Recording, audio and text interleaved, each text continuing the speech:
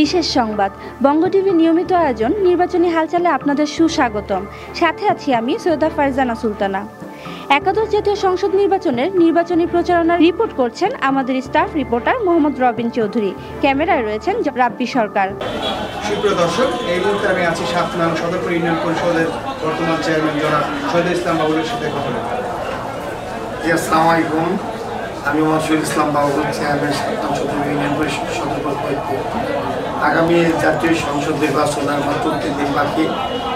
এই নির্বাচনকে ঘিরে আমার সদরপুরে বিভিন্ন ধরনের সমস্যা দেখা দিয়েছে।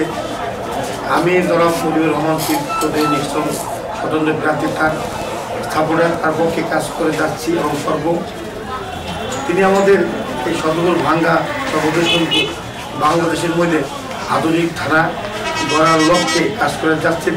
ইতিমধ্যে তিনি এই 5 বছরে 80% কাজ সম্পন্ন করেছেন, আর 20% কাজ বাকি আছে। ইনশাল্লাহ আগামীতে জনগণ ভোট দেওয়ার সুযোগ পায় 30 তারিখে।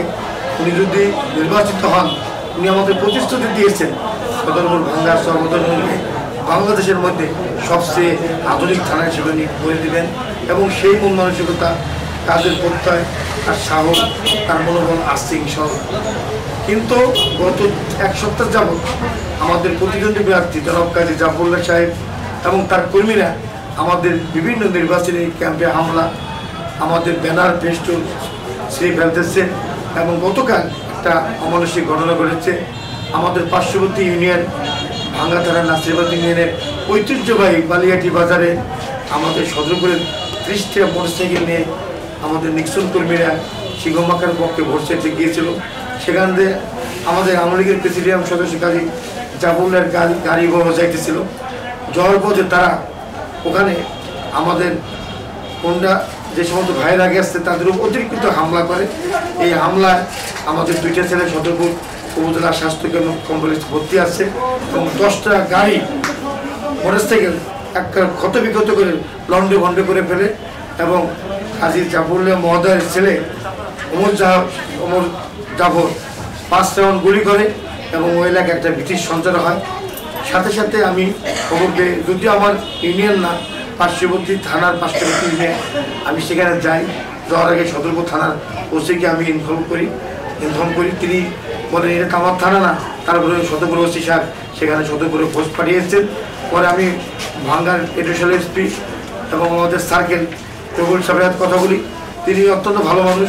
তিনি সাথে সাথেই ঘণ্টাখানির মধ্যে ভাঙ্গার ফোর্স পাঠায় এবং আমাদের যে কোনটাগুলি ভেঙে চুরে ক্ষত বিক্ষত করেছে সেগুলির যে দারোগা এসেছে তিনি ভিডিও করে নিয়েছেন এবং বলেছেন যে আপনারা কোনো সহকারী রিটার্নিং অফিসার তার কাছে দরখাস্ত দেন, তিনি আমাদেরকে নির্দেশ দিলে আমরা কাজ করি। ধন্যবাদ শহীদুল ইসলাম বাবুল ভাইকে। আপনাদের অসংখ্য ধন্যবাদ। এই বঙ্গ টিভিকে ধন্যবাদ।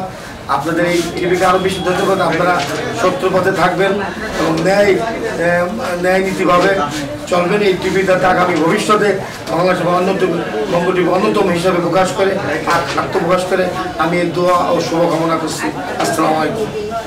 আপনারা কতটুকু চেয়েছেন বা কতটুকু পেয়েছেন সেই সম্পর্কে জনগণের উদ্দেশ্যে।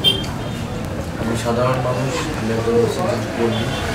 আমি বিগত 34 বছরে আমাদের ফরিদপুর যারা আমাদের জননেতা মুজিবুর রহমান চৌধুরী এই 5 বছরে তার থেকে অনেক কাজ করছি। 40 বছরে যে কাজ লাগে আমরা এই 5 বছর তার থেকে বেশি কাজ করছি। আমরা সাধারণ মানুষ অনেক আনন্দিত, অনেক খুশি। এই জননেতা মুজিবুর রহমান চৌধুরীকে আমরা বারবার এমপি হিসেবে ফরিদপুর যারা দেখতে চাই এবং তার যে ভালোবাসা, আন্তরিকতা আমাদের সদরপুরের প্রত্যেকটা মানুষের মুখে একই বলি, আমরা চাই নিক্সন, আমরা চাই নিক্সন, আমরা চাই নিক্সন। সুপ্রিয় দর্শক, আমরা জানবো যারা জনপ্রিয়তার কারণ কি সেই বিষয়টি। নিক্সন চৌধুরী এই 3 থানায় এসে মাত্র 27 দিনে নির্বাচিত হয়ে এই 3 থানার জনগণকে যে পরিমাণ ভালোবেসেছে এবং 3 থানা যে পরিমাণ উন্নয়ন করেছে, এই উন্নয়ন দেখে 3 থানার মানুষ নিক্সন চৌধুরীকে ভালোবেসে এই নিক্সন চৌধুরীর প্রেমে পড়ে নিক্সন চৌধুরীর জন্য পাগল হয়ে দিনরাত পরিশ্রম করে নির্বাচন করতেছে। আর এই যে নির্বাচন চলে আসছে, এই জাফরুল্লাহ কাজীর যে কিছু লোকজন আছে, আমি নাম বলতে চাই, লিপু সাহেব, মিজান, শফিকাজি, এরা বিভিন্নভাবে আমাদেরকে হুমকি দামকি দিচ্ছে।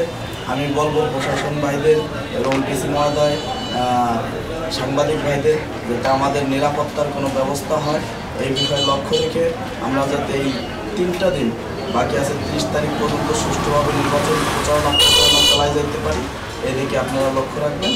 এই বলে নির্বাচন চলে যাতে 30 তারিখে সুষ্ঠুভাবে নির্বাচন হয়, এই লক্ষ্য রেখে আমি এখানে শেষ করছি।